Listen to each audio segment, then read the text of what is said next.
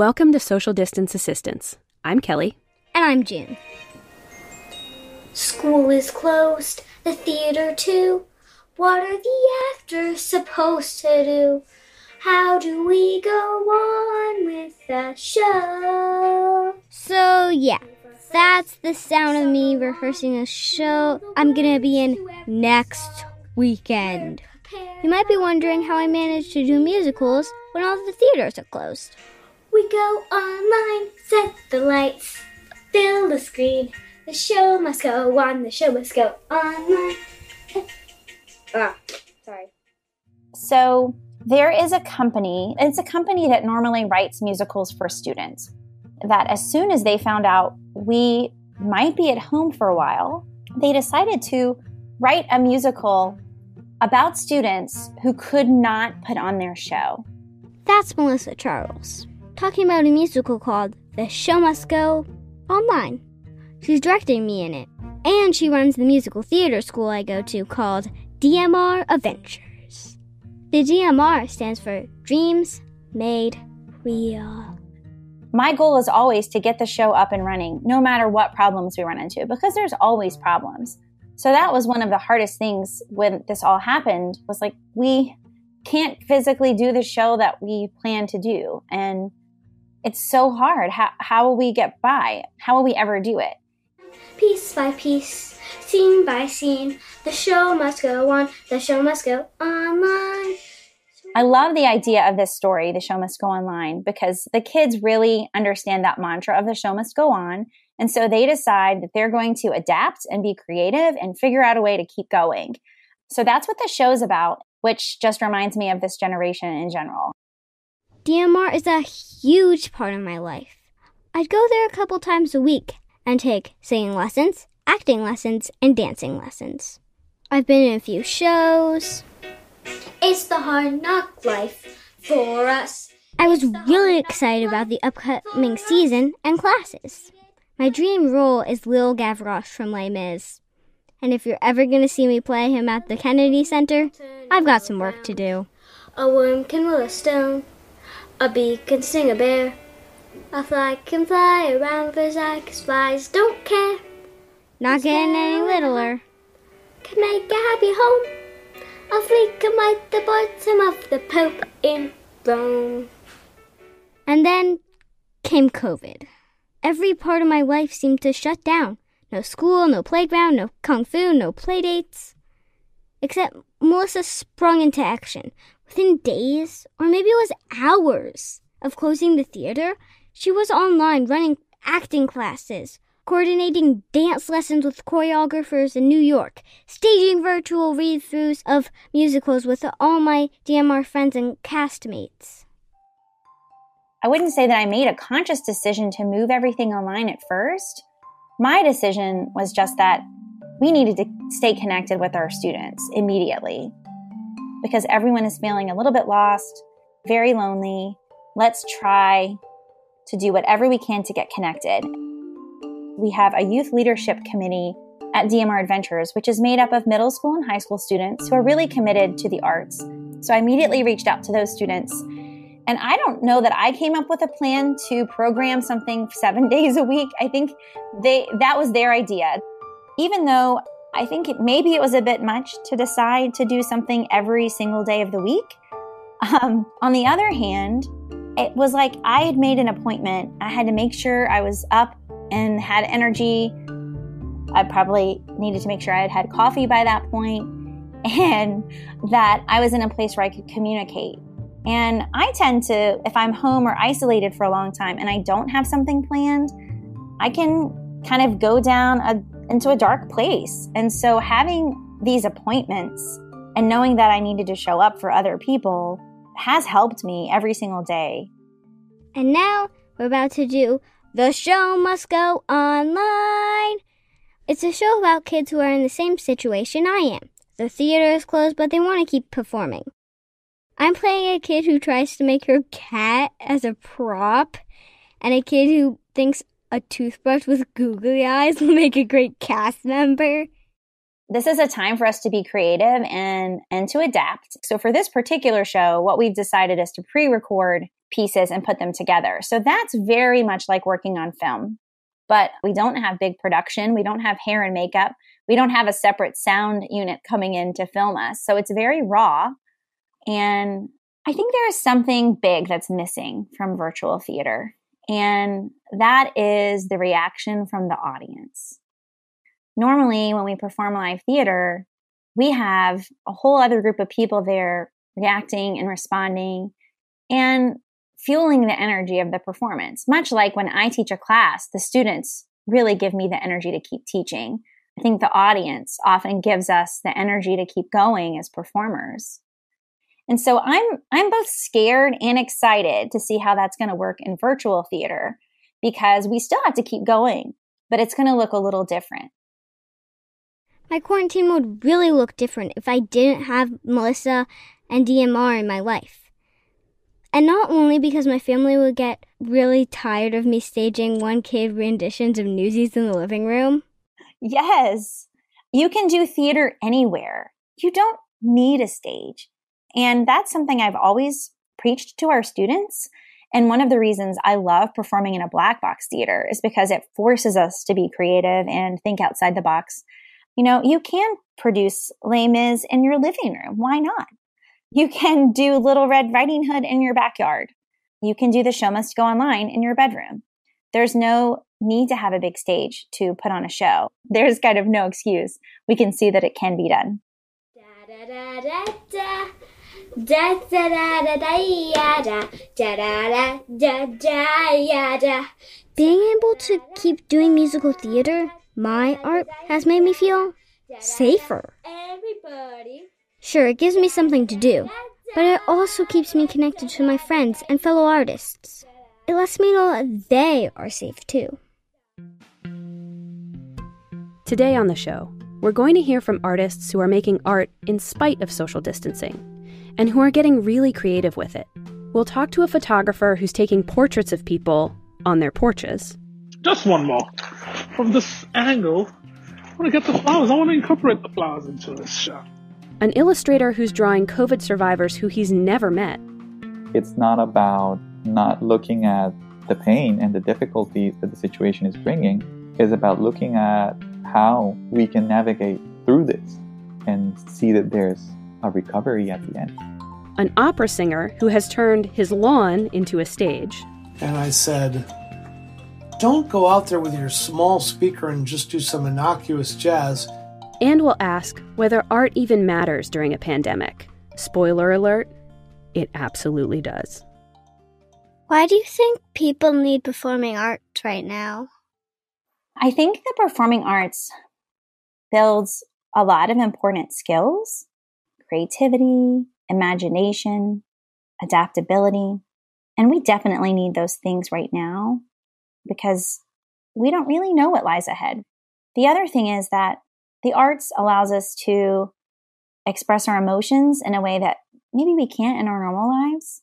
It allows us the opportunity to build empathy and understanding for other people.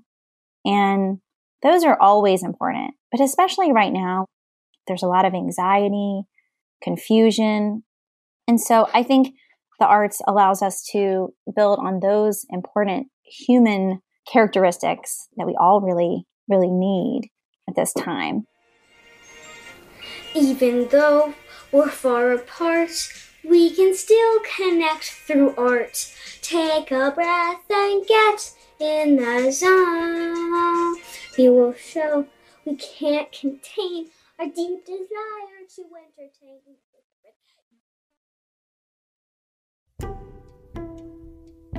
A teenager wakes up from a coma. A prisoner of war comes home. A Buddhist Lama emerges after years of silent, isolated meditation. Each of these people has struggled to reintegrate with society. Can We All Come Out Now is a new podcast that prepares us for reintegration through the stories of those who have done it before. Subscribe to Can We All Come Out Now today, wherever you get your podcasts.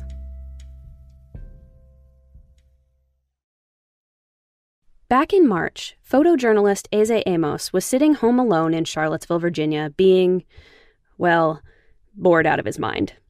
He was desperate to get out and take some photos, but all the events, protests, and weddings that he usually shoots, everything was canceled. Eze started Googling around for pandemic art inspiration and came across a series by Kara Sulia in Massachusetts called The Front Steps Project. Basically, a photo shoot where you're on your porch and a photographer is at a safe distance, documenting a part of your life during the pandemic. Eze thought, this is it. I can totally adapt this project for Charlottesville. He put out a call for participants on social media, got a few porch portraits posted to Instagram, and before long, requests from people around the city to come and take their picture started rolling in.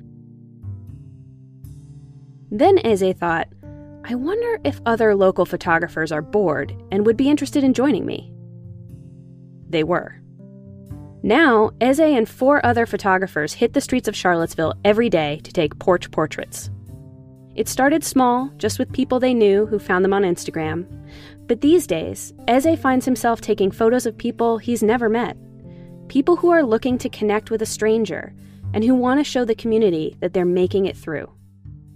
We asked Eze to keep an audio diary during his latest trip into the field.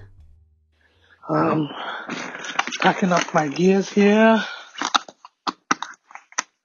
I'm getting ready to go do a porch photo of a friend of mine, a dear friend of mine. I didn't know it was going to be a major project. I thought it was going to be something small. I thought it was going to be probably like 50, 60 photos, and everybody would be happy, yay.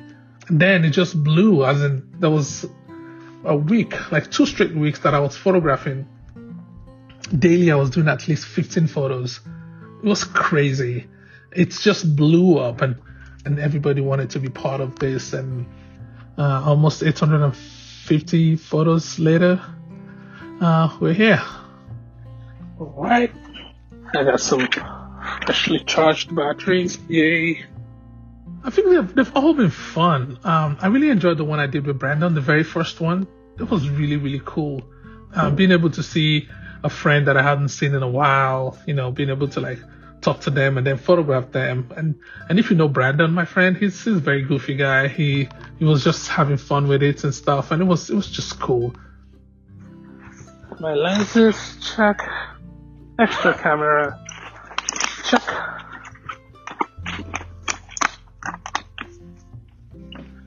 Yeah, I think I'm ready to hit the road. Oh, where's my wallet? Yeah, I photographed quite a lot of moving, photos of, for people that have said amazing things or told me, because people just want to talk. You roll up to them and they just want to say something like, hey, what you're doing is great. Oh, I haven't seen anybody that I know in forever. Thank you for doing this and all that. I like driving this country road. It's just good to be out in the country and fresh breeze blowing. Yeah, I'm pulling into Bet's place now. Hey, Liza. How are you? Good to see you.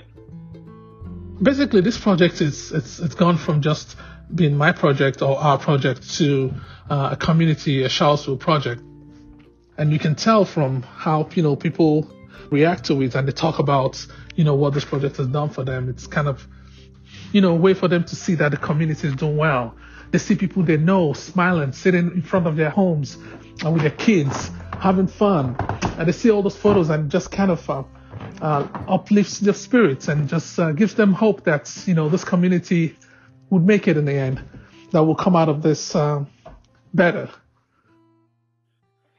All right, here we go, guys. Yeah, there you go. Just one more.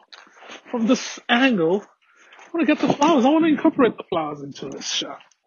Let's see. Yeah. That way I can get everybody in it. Yes. Yes, I love that. This project has helped me personally because I live alone, and it's kind of like the one thing I needed to just keep me from going insane.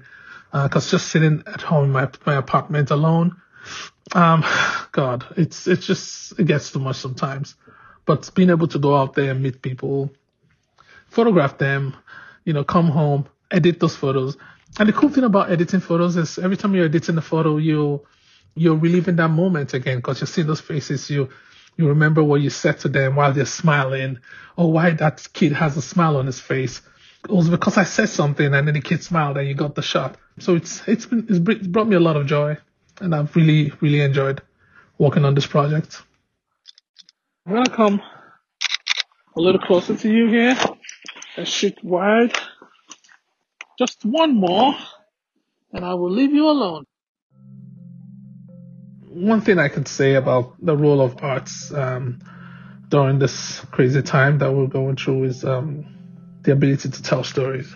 For me, I think this project is telling a story of family, people coming together, people staying as one. Charlottesville, the community as a unit. I post a photo of somebody and hundreds of people say nice things about those people. Like, wow, it's good to see your face. Oh, I know that guy. He comes to my shop. Oh, blah, blah, blah. It's a way of bringing communities together without actually bringing them together. It's a way of having people interact without actually being there. All right. Oh, look at you all smiling. This is so cool. I got it. That's it. Thank you very much.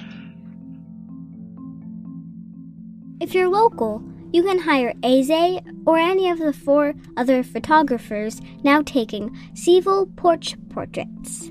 Sign up at sevilleporchportraits@gmail.com.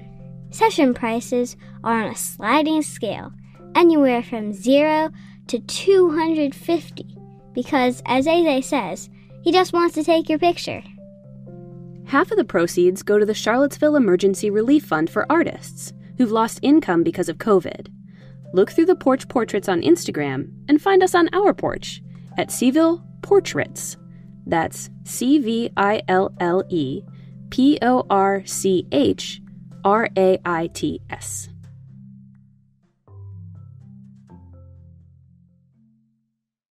From the front porch to the yard. Pretty much every weekday, Stephen Wall walks out of his house in Seattle, stands in the middle of his lawn, 6 feet from the sidewalk, and starts belting out songs. Stephen Wall is an opera singer. He started giving evening concerts in early April after Seattle got stay-at-home orders. Audio producer Hans Anderson talked to the tenor about what led him to start this strange tradition. At a few minutes before 5 p.m., neighbors come out of their homes and sit on their porches. People walking dogs find space, 6 feet away from others, of course, and take a seat on nearby lawns. Families pushing strollers stop and wait. A car pulls up and rolls down their window. Haven't seen it from this angle. They're all here to see Stephen Wall, or as he's come to be known, the Ballard Opera Man. Ballard being the neighborhood in Seattle where he lives. Hi, my name is Stephen Wall. I came to Seattle in 1979, and in 1981 I did my first performances with Seattle Opera. I sang a performance in January of 2020, and that was my 99th production with the opera in my 39th year with the company. And then things changed. Wall is still performing, though he won't get to his 100th performance with the Seattle Opera anytime soon. Instead, he has an audio mixer and speakers set up in his front yard. He does a quick sound check, playing his accompaniment tracks off an iPad. Then he begins with his first song, George Frederick Handel's Sound an Alarm. Sound an alarm, your silver trumpet sound. On any given weekday, weather permitting, he's out on his front lawn at 5 o'clock sharp, singing. The performances started in early April. Wall had been giving vocal lessons online, something that has been difficult to adjust to. Zoom doesn't necessarily handle loud singing well. He's had to slow down his teaching. Because if you keep going at this fast, frenetic pace that you might have in person, the buffering is just going to flip out, and everyone's learned to go, Zai, and this has become the new normal.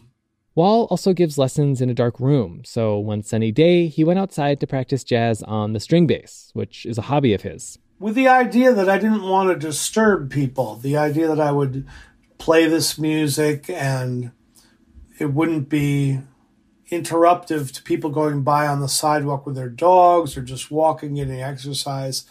And what happened was the people who would stop and hear me playing jazz bass, bike riders would go, "Yeah, jazz, that's great." Now, people in Seattle have a reputation of being a bit standoffish. There's even a name for how locals like to keep to themselves. It's called the Seattle Freeze.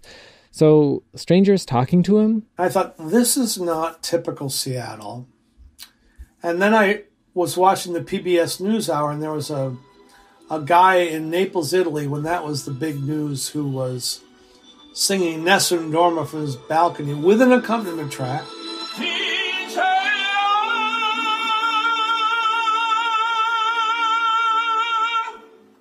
And those two ideas sort of coalesced for me over the weekend.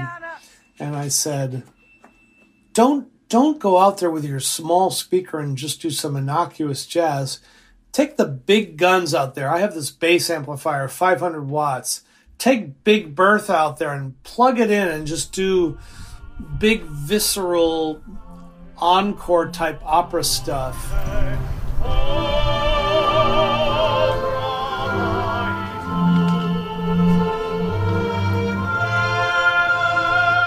That was in early April.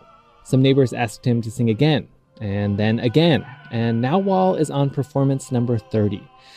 And he's aware that opera isn't of obvious use during a pandemic. It doesn't directly save lives or get anyone closer to a potential vaccine. It's even something he used to joke about with his wife. Back in the early days when we only had one car, we used to negotiate who got the car. She works in medical, so, we'd be debating who got the car, and her trump card was always, "There is no such thing as an opera emergency," which was a hard point to argue, But Wall can also point to specific instances where people have reached out to him to tell him that his performances got them through a rough day or gave them something to look forward to. People have come back at me and said, what I'm doing is incalculable, and I'm just humbled by that.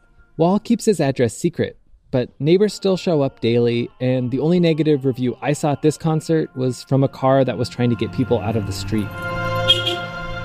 Wall puts a surprising amount of thought and care into his performances. He reads the room, so to speak. He stops singing songs that are more upbeat. He finds that most people like that, as he says, gravitas. He also uses his performances as a teaching opportunity and introduces each song with a small story about the piece. Just to sort of give them a visceral, emotional connection, I'm just presenting a sort of a bleeding chunk of the opera and saying, this is at the heart of the show, this is what it's about, and defining it in a sort of a way that we can all universally understand. I'm really avoiding, Verdi was born in 1813, forget it.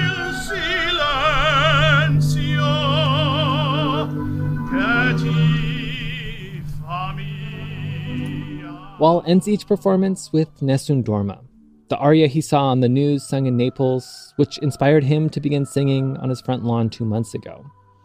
At times, it feels like there are few things that can be relied on. There are a lot of questions, big ones, about what another address from Washington's Governor Jay Inslee will bring. Small ones, like what proper sidewalk etiquette is when you're trying to stay 6 feet away from someone. It can feel that some days, Wall's 5 o'clock performance is one of the few things you can rely on. We're all looking to connect to something emotionally, philosophically. We're looking for hope.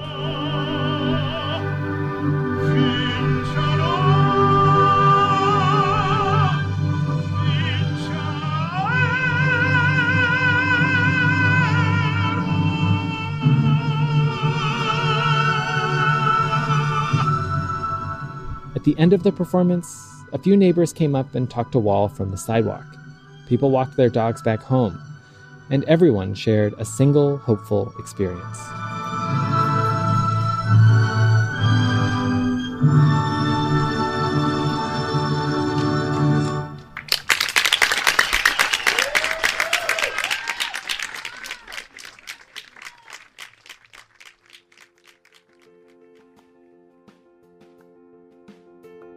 Thanks to Hans Andersen for bringing us that story. He's an award-winning audio producer based in Seattle, and his work has appeared on NPR's All Things Considered, Weekend Edition, and KCRW's Unfictional. His middle name is not Christian.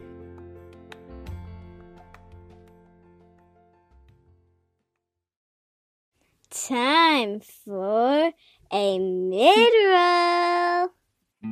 If guided meditation sounds like something you'd be into, we encourage you to check out the podcast Meditation Minis. It's an award-winning podcast focused on reducing stress, improving sleep, and building confidence. Each episode is about 10 minutes long, so it's perfect for a quick break between tasks, or to unwind at the end of your day. Listen and subscribe at meditationminis.com or on your podcast player of choice.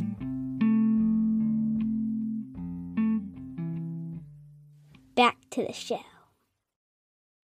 Like Aze Amos, the photographer from the beginning of the show, Alfonso Perez spent the first part of the pandemic wondering how his art would fit into the new realities of quarantine life. Alfonso is a Colombian visual artist based in Richmond, Virginia. He was in his living room one day, drawing a picture of his grandmother in an attempt to think about anything but the news, when I ended up thinking in the middle of that I needed to use drawing to connect with the situation instead of using it to avoid the situation. And so I usually work with portraits, and I love working with portraits because portraits are a way of talking about certain things just by focusing on one person's story. But then for me, it's always been about trying to work with things that people are not seeing very clearly or like looking at too much. So at that point, the idea of making a portrait of people who had recovered from COVID was really interesting because the narrative around the situation was all focused on the deaths and more cases and you need to stay home, and everything was just like heavy and negative. In the beginning, he turned to the internet to find people he wanted to draw. He looked for news stories featuring photos of people who had recovered. Then he would take out his iPad.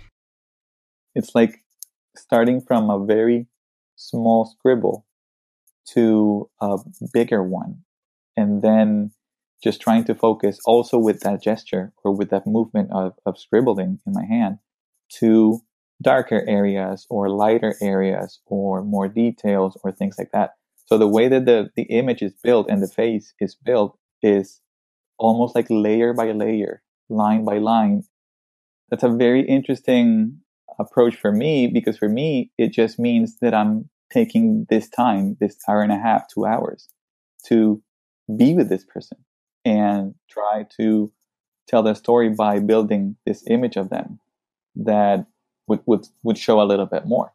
But also, I think what happens with someone that when people see the portraits compared to seeing a photo or a different type of image, is that you can feel that the image has been made out of time and out of observation and out of just kindness.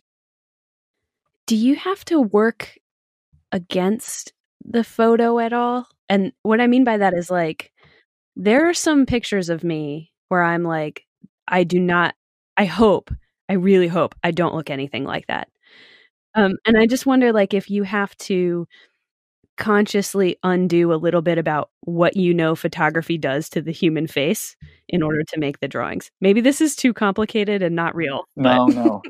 It's super cool because I do have to fight a little bit with the picture, but more than with the expression or with the likeness of the person is with the quality of it. Because most of the times these pictures are not on high resolution, and they don't have a good background and good lighting or anything. So I have to find a way to define those details in the image through the drawing, which is not a boring thing for me or like a bad thing for me, because I think that it gives me a lot of wiggle room just to create the drawing or like fill in that gap through drawing and not just by copying what's in there. Do you know these people that you're drawing? No, most of them I don't. Are there people that you've drawn who have no idea that you've drawn a picture of them? Yes, I'm sure. I'm sure. Is that creepy? No. Why not?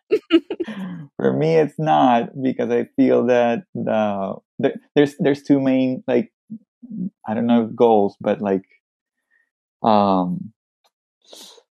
things that activate through the portraits. One is the fact that I'm sharing their story, like their recovery, and it's not about not looking at the pain and the difficulty that the situation is bringing. Is about looking at how we can navigate through this and see that there's a recovery at the end. Because if you go into the hospital with COVID-19, not knowing or not having in your mind that you're going to be able to recover, or that recovery is common and possible, then it's going to be more difficult.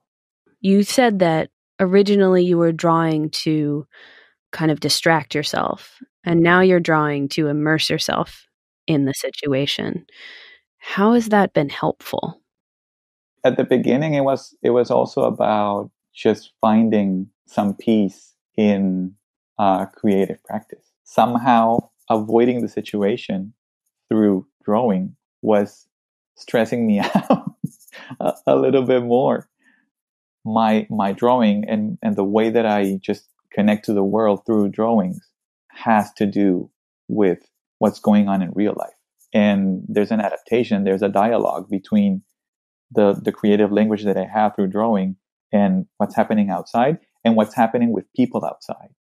I mean, it became a practice, like a daily practice. It became a ritual. It became almost a meditation with each portrait.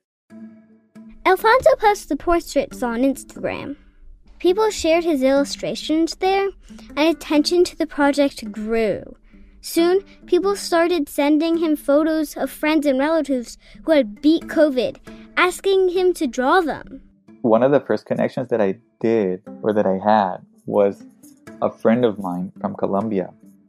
That I knew her from when I was a teenager, and we both moved out of Colombia probably 20 years ago or more.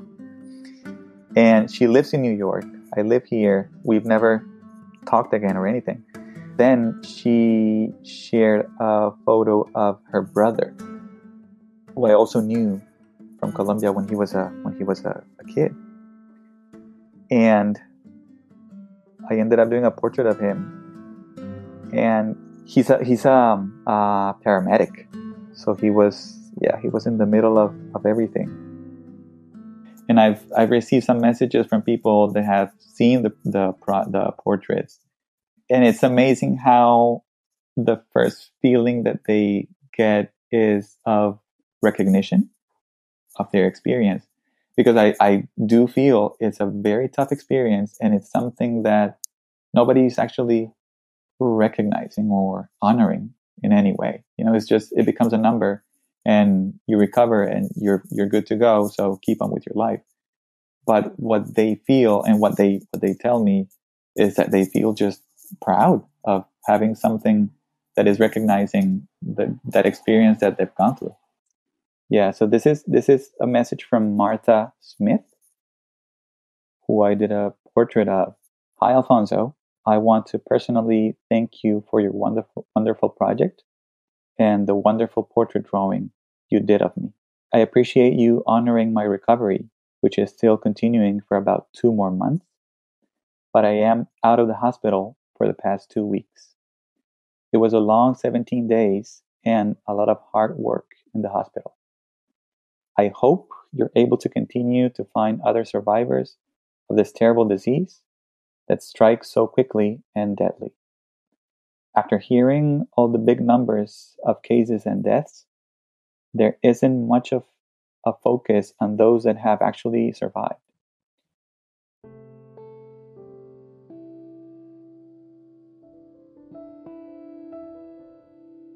A few weeks ago, Alfonso stopped getting submissions and sensed that it was time to wind down the project.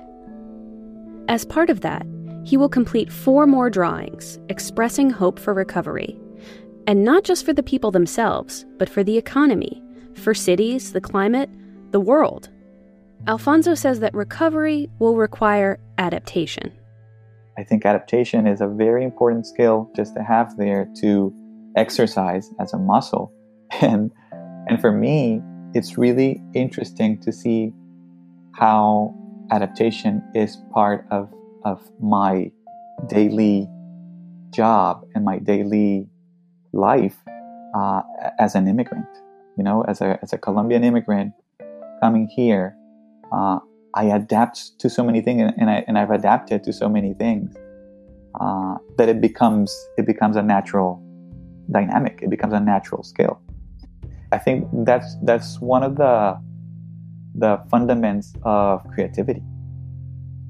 And I think something that I've been thinking about lately is the connection between recovery and adaptation, and how adaptation has to do with like a very important skill to survive the disease, but at the same time to get through the pandemic and the emergency, not just as someone with the disease, but as people that are living in the middle of an always changing situation and who don't know what's going to happen next week. You can see Alfonso's artwork, as well as the portraits of people who have recovered from coronavirus, on his Instagram, @adrawingtable.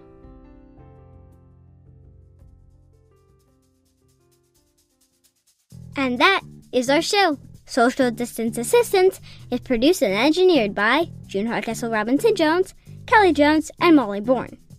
It was created and edited by Nate Toby. Gavin Wright makes it all happen. Digital assistance from Angela Messino and the VPM News team. Steve Humble is VPM's Chief Content Officer. Music for this week's episode was by Blue Dot Sessions. If you like what you heard, help us out. Subscribe on Apple Podcasts and leave us a rating or review. Special thanks to Louise Keaton from VPM for connecting us with Alfonso Perez. And if you're looking to participate in any musical theater over the summer, DMR is offering a bunch of virtual camps, including Musical Theater Mega Camp. It's a collaboration with theaters and performing artists across the nation. You can find more information at dmradventures.com. Maybe I'll see you there. Members are a fundamental part of VPM. Member support is especially vital right now. Through member support, we are able to provide timely and fact-based information, educational resources for our kids, and informative and entertaining content to keep minds active and engaged. Be a part of what makes VPM possible. Visit vpm.org/donate to become a member today.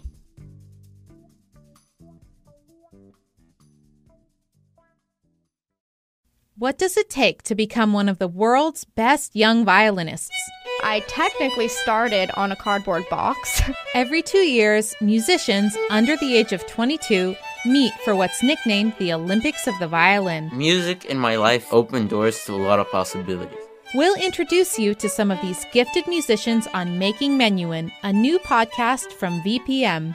Subscribe today wherever you get your podcasts and at vpm.org/violin. VPM